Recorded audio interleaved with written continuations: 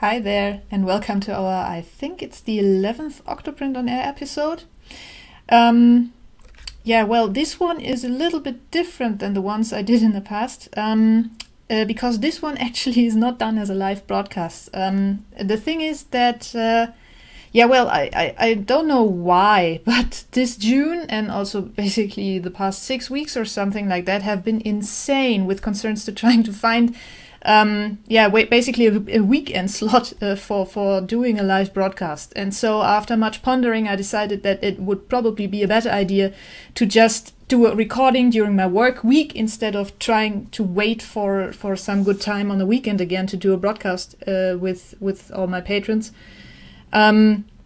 Simply because otherwise it would probably take until mid-July or something like that until I finally get the possibility again in my schedule to do that. So I don't know if it's for you this if it's as insane as it is for me, but currently every weekend is basically blocked. Friends moving, family visits. I had my high school graduation reunion a couple of weekends ago, I think 2 or so. So yeah, I don't know what's up, but I really hope it's over soon because I could use a good weekend again. Well, that out of the way, let's get started, I guess. Short outline of what we'll be talking about today. It's basically the same that we always do. I'll first tell you about what I've been up to these past couple of weeks since our last episode, what my next steps will be, and then I'll do the Q&A segment with the questions that you, my patrons, sent in the past couple of weeks, and then a short wrap up. Tricky word. Also, maybe as a small heads up, it's horribly warm in here, and so if you see me looking a bit red or something, that's probably just because it's way past my comfortable temperature zone, and we do not have an AC. So yeah, I hope you will be able to bear with it.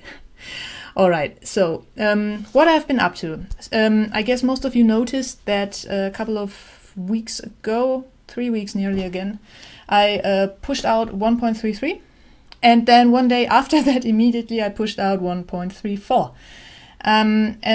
The reason for that is that I think it was 3 reports by users just like you who had some weird issues with 1.33, which consisted of that after they started up the server, the OctoPrint server, again for the first time after the update, something led to the default printer profile getting corrupted, and if auto-connect to the printer was also configured, that then led to a full-blown startup error causing the server not to start up again.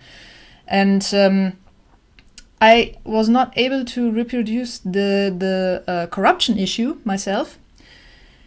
But considering the severity of the problem that these 3 users encountered and my fear that there would be quite a number more of people who would run into this that simply would not tell me, I decided to at least fix the server startup issue that was the consequence of the profile corruption, and fix that and make sure that the server still would boot up fine and just log a warning message and not cause any problem. So this is what basically went into 1.34, only 24 hours after 1.33.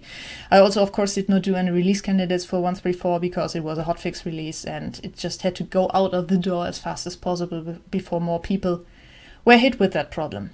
So, as I already said, this is an issue that I could not reproduce myself. So I could manipulate my default printer profile in such a way that I could trick the startup error, but to this day I have no idea how it happened that the profile got into such a state in the first place.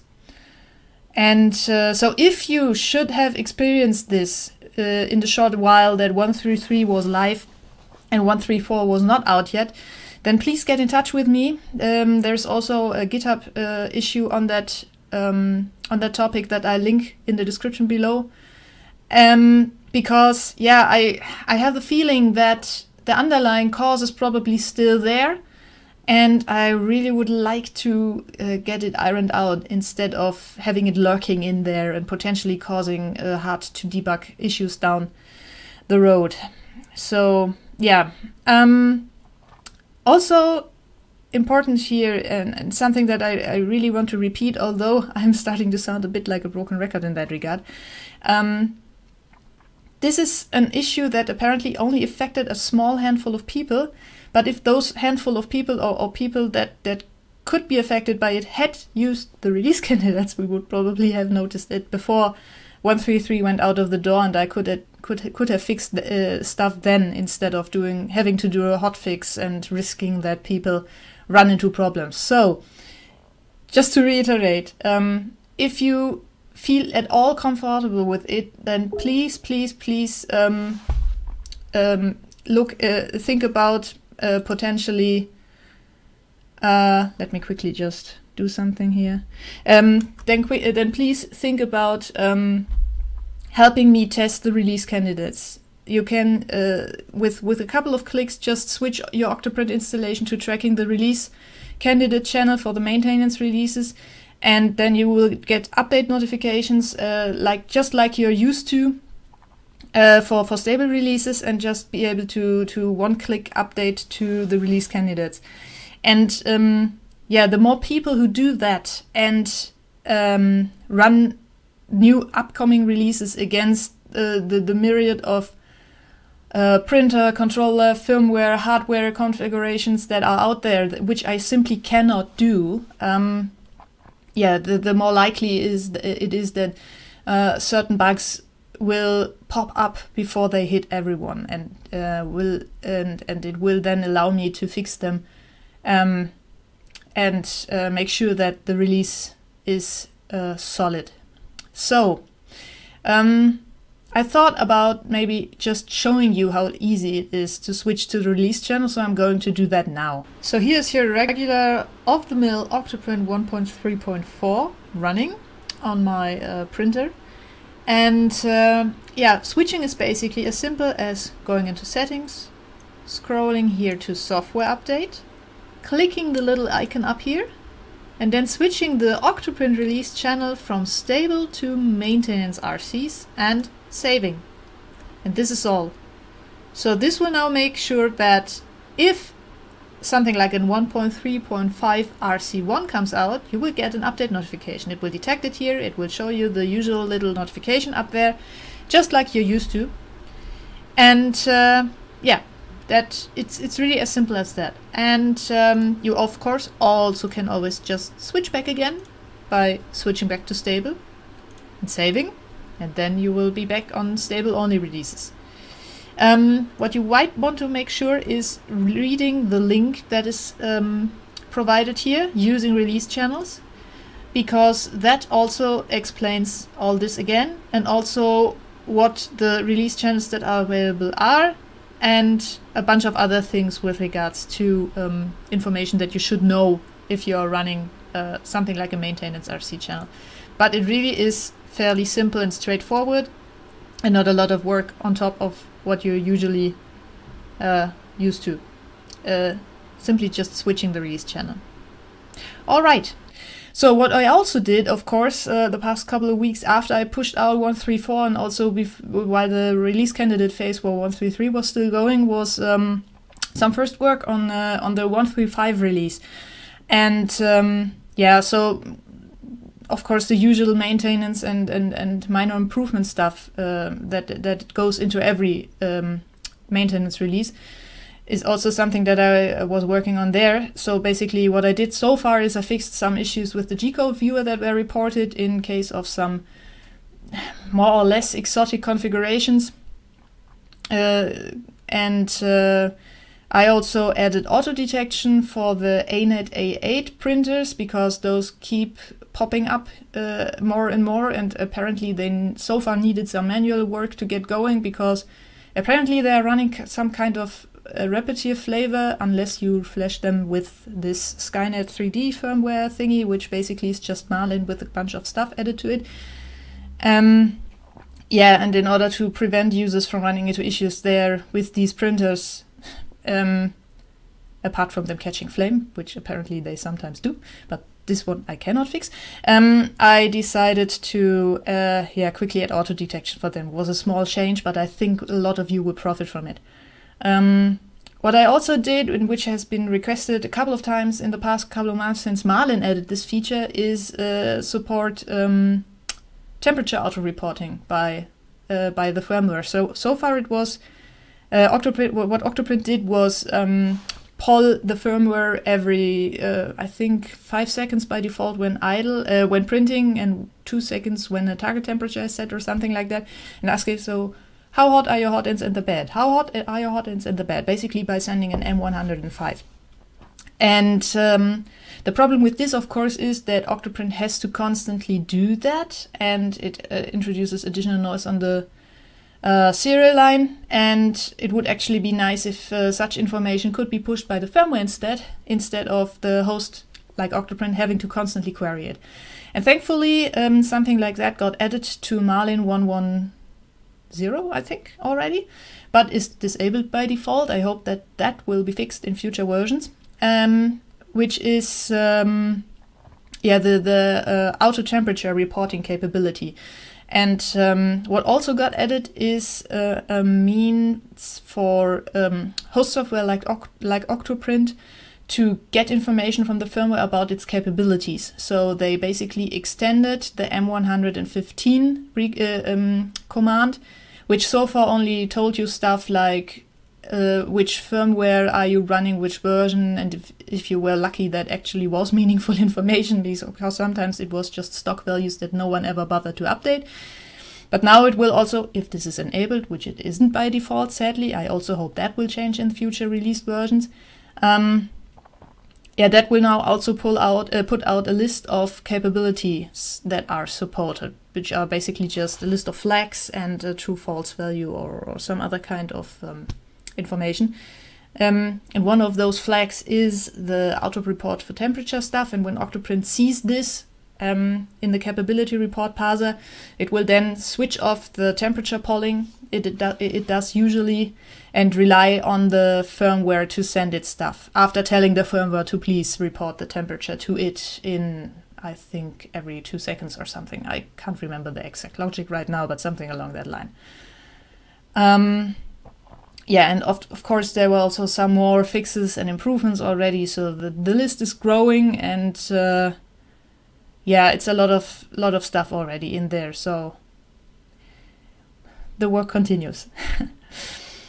One thing that happened is that after I released 134, I got a ticket opened on GitHub, and a small number of users are reporting in that print cancelling with 134 apparently takes noticeably longer than with 1.3.2.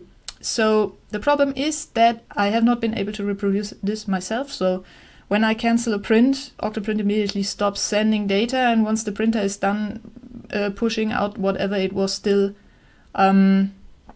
keeping in its buffers, it will stop doing the job, and then the print cancellation script will run and everything will be fine. So I could not observe any behavior changes between 1.3.2 and 1.3.4 in that regard.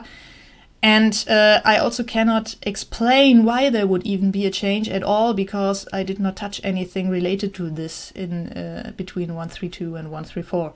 So far this does not make a lot of sense, and I have absolutely no idea if this is something that people are just thinking they are observing, or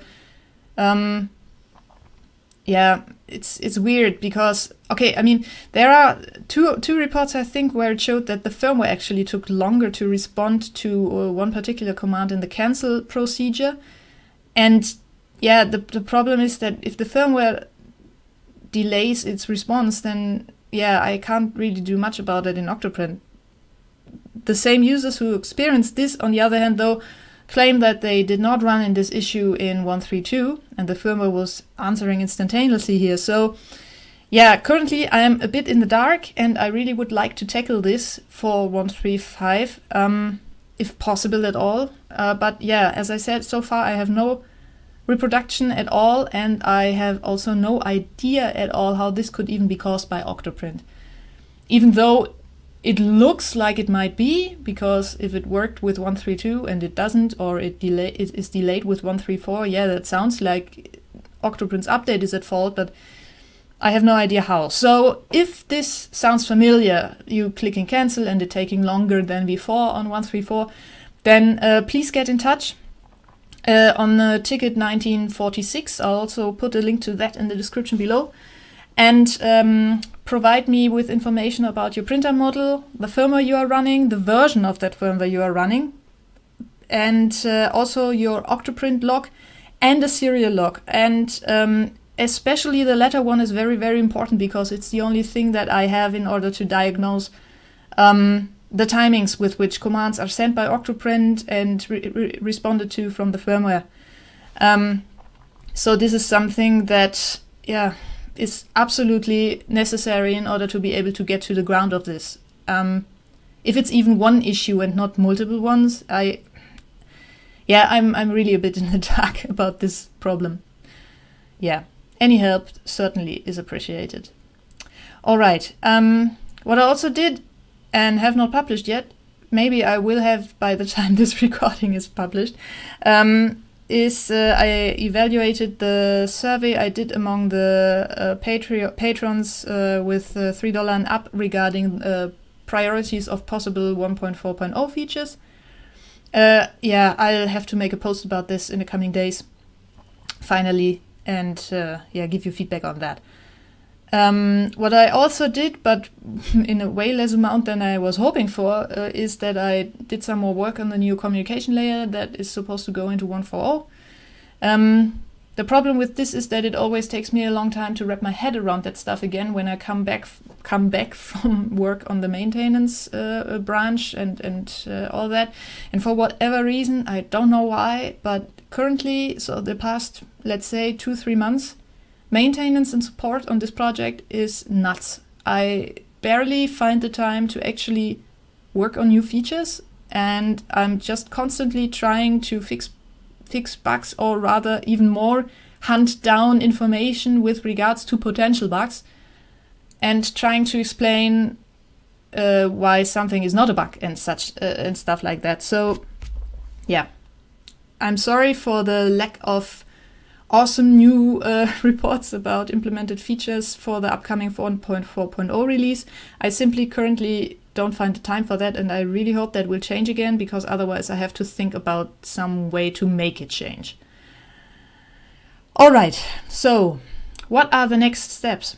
I already said that yeah, maintenance is probably something that is taking up a huge amount of my time also in the foreseeable future. I call this the usual maintenance madness, and this is not only maintenance of the code base itself, but also all the support stuff that goes around it. So ticket, try it, looking into potential bugs, trying to figure out what is up and all that. And yeah, I'll work on 1.4.0 in the time that I can squeeze next to that. So which is actually a good point now to tell you that this is still an open source project. So if stuff is too slow for you and you want to help but can't code, this is also no problem, because all of you that are even a tiny bit knowledgeable about OctoPrint, and most of you that use it are probably way past the required skill set for that, is help me with support on the mailing list and on the Google Plus community, and also on GitHub, which is not supposed to be used for support, but some people still do it. And yeah, it's just such a huge amount of text that I have to read all the time in order to try to help people. So if more of you just jump in and help me with that, that would already probably put a huge burden off my shoulders. And for that, it also helps to subscribe to the GitHub issue tracker and help me with identifying duplicate tickets and such, and yeah, basically tickle users into providing data that is required for analysis. I have a bot in place that tells people, but yeah, sometimes it still does not help. And having to run after this kind of information is just horrible, because it eats so much time constantly trying to remember people to just please provide this and please provide that, especially on issues where people respond to with, yeah, I'm seeing this too, but then they do not provide any logs and such. And yeah, any help in that regard, just retrieving information from people that is required to troubleshoot, that would be also probably very helpful. All right. Now, those were the next steps, which now brings us to our little Q&A section. So let me quickly scroll a bit. So, okay, the first question is by James, and he asks, thinking at all of having a central control for a farm of OctoPrint devices, have a way to monitor the health and versions of the devices. So basically, I guess the question here is basically, are there any ways in order to monitor a farm of OctoPrint instances in a somewhat centralized manner?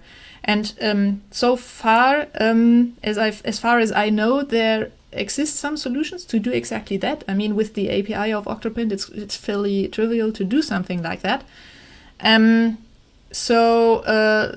Two that I know of is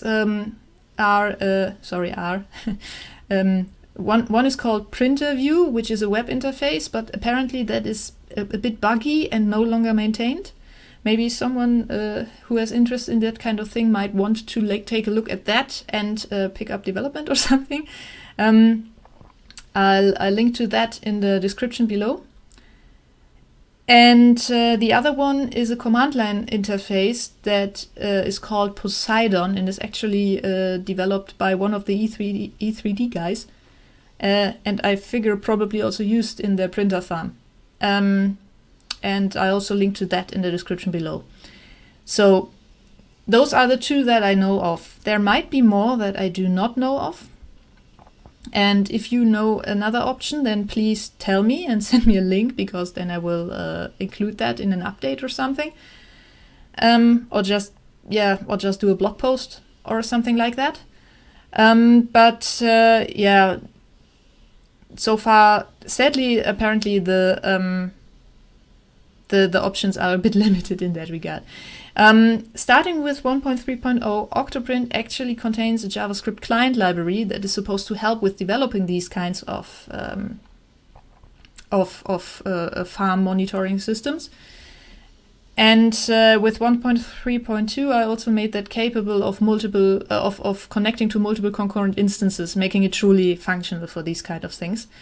But so far, I also don't know of anyone using that. And yeah, maybe you want to be the first or something like that. What I cannot do is write some solution for something like that myself, because sorry, but I simply lack the time. I understand that quite a number of people are interested in something like farm management and such for the OctoPrint instances, but yeah, as I mentioned earlier, the usual maintenance plus the development of OctoPrint itself is already eating up more than 100% of my time. And I do not want to cut back on that for some new project that I would then also have to maintain and take care of, because I think that would be a bit unfair towards those that do not need such a farm management solution. All right. Next question, also by James. Any chance of doing a calibration or timing run to dial in the estimates for printing times? So I'm not entirely sure that I understood that fully correctly. But as far as I understand it, there is no such thing as something like a dry run or something like that you could do, because the only way that you could do it was sending the stuff to the printer, and then it had to go through all the moves, and this would be the only way you would get reliable print times, and then you could also just print it. So that being said, the best timing estimate baselines basically you get from past prints, of course, because if you've already printed something once, then you know how long it will probably take if you print it again, as long as you do not modify the speeds and all that. And yeah, so this is the best baseline. And in theory, the data of all past prints is actually also there. And it would be possible to extract some kind of fudge factor to apply to slicing estimates, or estimates just from a static G-code analysis. Because if you know file X was estimated with 2 hours before it was printed, but then it actually took 2.25 hours when printed, then you know, okay, you have to add something like 25%, no, not right, an eighth on top of things. And then you will get a more or less accurate result. And yeah, so the data to do stuff like that is there. But so far, I sadly have not gotten around to seeing if using that would actually yield any positive effects on the time estimation. So technically, it would be possible to just extract the data and after every successful print, use it to adjust the fudge factor that you log for the printer profile in question.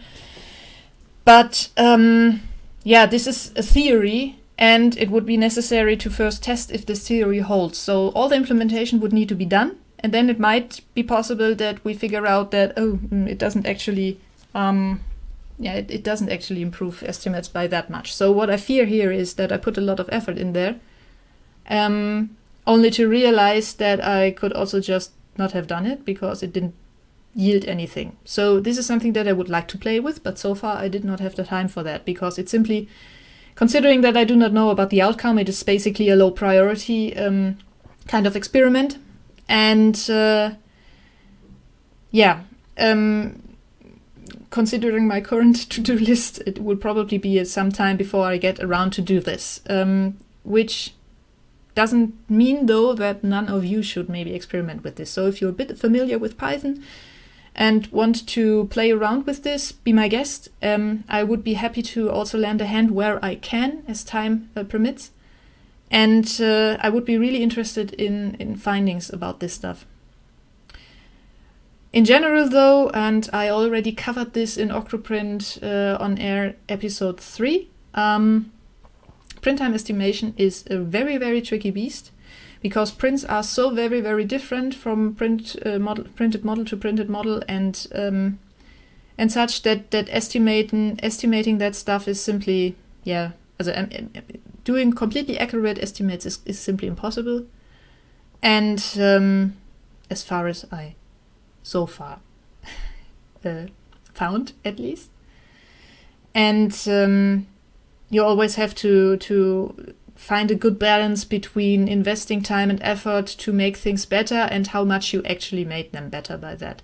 So if I have to invest something like 2 weeks for some minor percentage of accuracy increase, this is probably simply not worth the time and effort. And this is the problem that I see myself here. But, well, as I said, maybe also take a look at OctoPrint On Air number 3 for some more info on this. All right, this brings me to the next question, also by James. James was really busy. We also had a couple of questions last time already. Have you ever thought about a power on default set of instructions? I always turn the thing on, then start preheating the bed and the nozzle to a certain temperature. Actually, I have not only thought about a power on default set of instructions, but to a certain degree have implemented it. I don't know if you saw it, but there's under settings, G-code scripts, there is one that says after connect. And these are commands that OctoPrint will send to your printer directly after it establishes a connection to it. So this is something that you could use if power on, in your case, equals connection to the printer is established. If you need something a bit more sophisticated than that, or for example, if you only want to send commands once you actually power up your printer physically via was it M81 or something, that ATX supply command, Or if you want to somehow tie it into something like that third-party PSU, how was that plugin called again? Well, the PSU control. If you want to tie it into something like the PSU control plugin or something like that, you would probably need another plugin and or talk to the developer of the PSU control plugin to basically talk them into providing you with some kind of extension point in order to hook into that from another plugin. But I think for the most cases the After Connect script should probably be completely sufficient. I use it to do something like hello from OctoPrint to put that on the display of the printer, but this is basically just a toy. In that regard, you could do way more sophisticated stuff. All right. Then the next question by Chris. What new functionality or new roles would you like to see OctoPrint to have in 5 years? Do you foresee a day when OctoPrint will be good enough, or is the feature wish list long and coherent enough to keep going indefinitely? Well, to be honest, I never thought about what will be in 5 years. And around this time a year ago, I wasn't even sure I'd be able to still work on it today. And this is really only possible because of my patrons. So a huge thank you to every one of you who's backing me on Patreon and making it possible that I continue to work on OctoPrint and even continue to work full-time on OctoPrint and really make this my full focus. Yeah, but back to the question, where I'd like to see things go in general is, I want to have it lean more and more towards a more universal kind of platform with pluggable components. So not only one fixed UI, not only one fixed communication layer, not stuff like that, modularizing that out basically and allowing it to be switched out for something else depending on whatever workflow or use case you have to cover. And in general, my goal is really just to keep this thing flexible enough to keep up with the market, because what we right now are seeing is that requirements along the board, they keep shifting.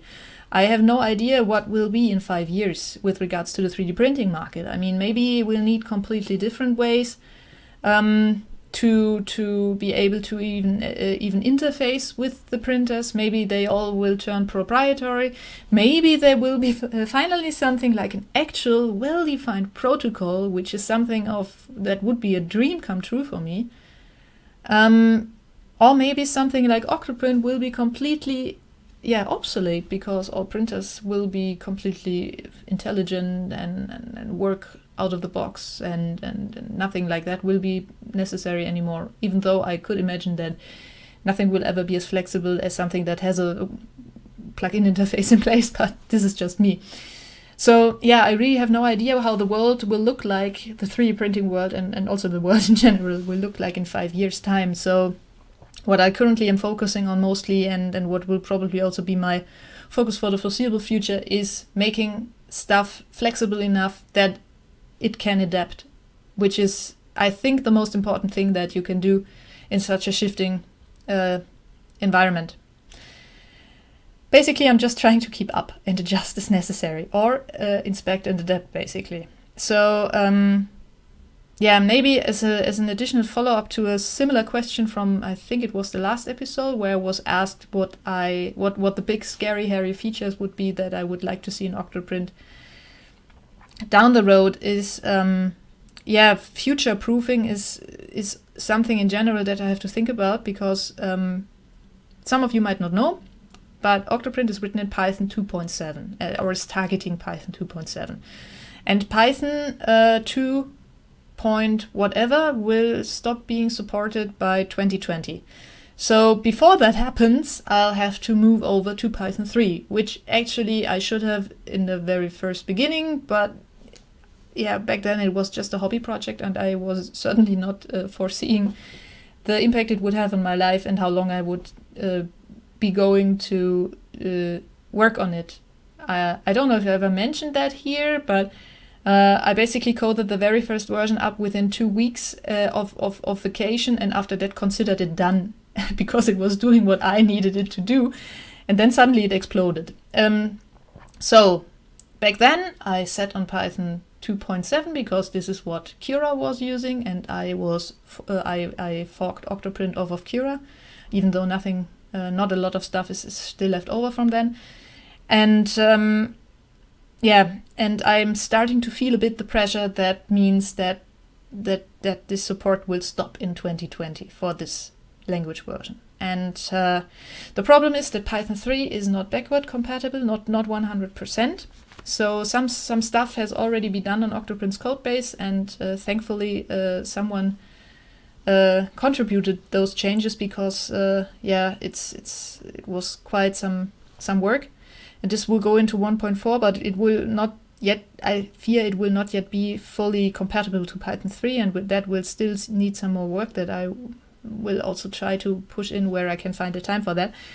But in the long term, we will probably need to switch completely to Python 3, which means it will probably be something that sooner or rather than later I have to target for OctoPrint 2.0.0, because this will be a backwards incompatible change, which means I'll have to do it in a major version upgrade.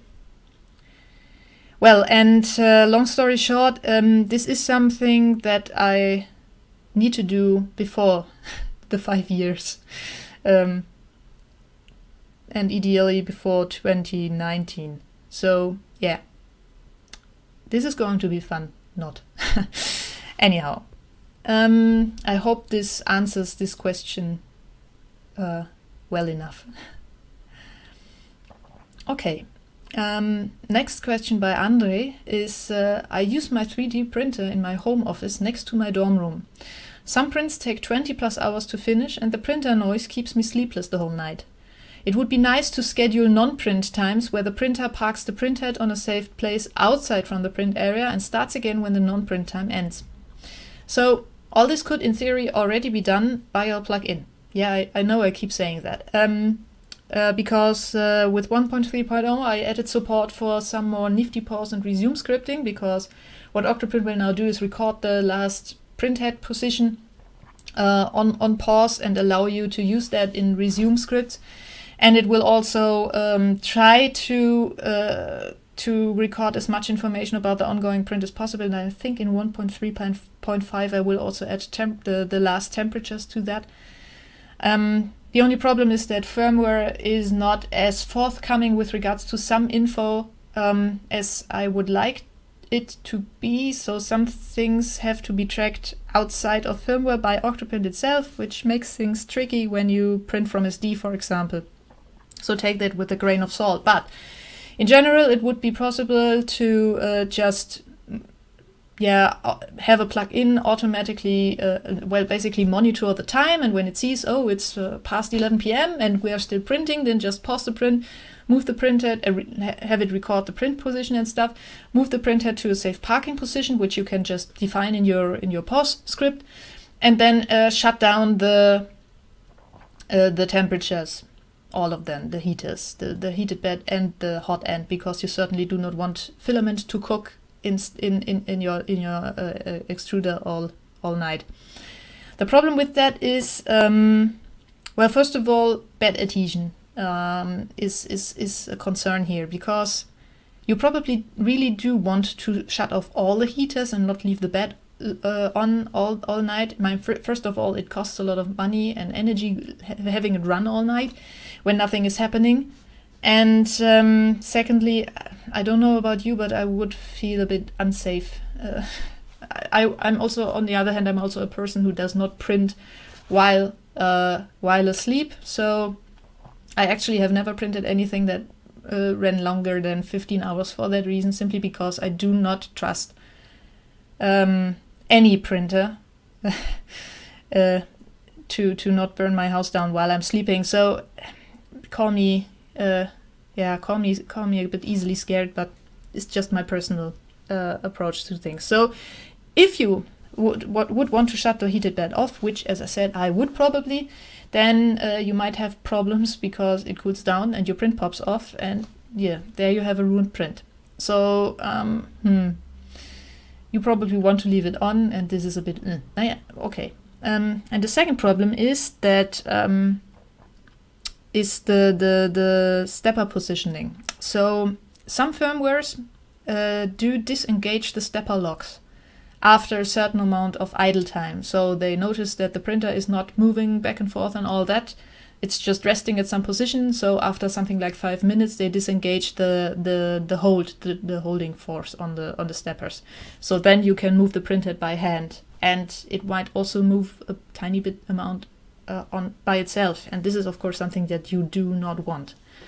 On the X and Y axis, you might be able to to recover the position on resume by just homing those, maybe after a little Z lift, in order to not hit anything that is on the homing position. But the problem with that is that you can home X, Y, and after that the printer will know its X and Y position again, but it might still be slightly off because the repeatability of the homing position is not necessarily 100%. So you might get a really minor shift in there, and depending on what you're printing, that might be bad. And this is only XY. What you cannot home in order to recover the position is basically Z, because you might not have place on your print bed and not be able to home to Z0. So this is tricky. In most printer designs, the Z-axis probably will not move a lot on its own, because with the spindle and screw stuff, it's a bit more tricky than the belt-driven XY axis, but there are also belt-driven Z axes. And I mean, as long as you can, you are very sure that it doesn't move on its own a lot when the stepper hold disengages, then you could solve this problem by some nifty resume code that basically resets the Z coordinate, basically by telling the printer, by the way, your Z axis is at, I don't know, 20 millimeter or something like that, and then you can continue like that. But this is a lot of if and would be and maybe. And if all this is really viable and works, it hugely depends on if you could live with some minor artifacts in your printer on print resume after your no printing hours or not, because you will probably have them. They might not be very visible, but I fear you will have them. Well, that would be that.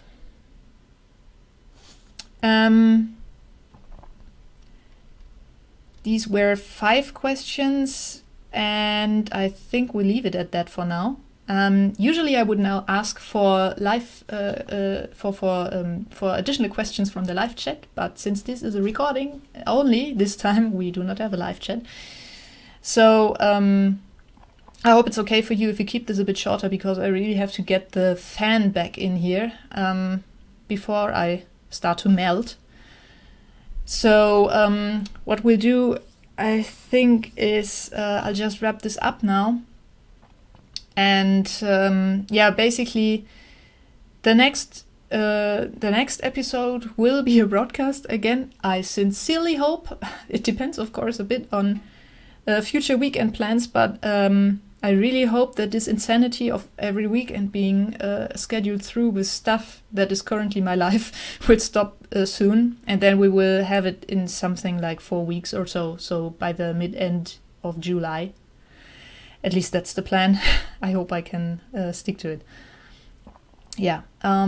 So that would be that, I think. And that only leaves me with wishing you a pleasant day. May all your prints succeed. And in general, happy printing. Bye.